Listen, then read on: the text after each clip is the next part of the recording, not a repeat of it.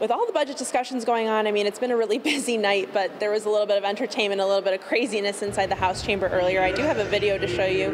It's a little bit hard to see, but that is a bat that was flying around. There was someone with a net here trying to catch it. At one point, it flew out into the Capitol where I was standing, making me a little bit nervous. People were ducking this bat that was flying around, but I was just told a few minutes ago by a lawmaker that it was caught in one of the caucus rooms, so it looks like the situation is under control. But a little bit of late night entertainment here for the lawmakers that have been pulling some very, very, very long nights. But again, a lot going on at the Capitol on the legislative side as well. We'll be sure to keep you updated on that, on air, online, and on the Fox 61 News app.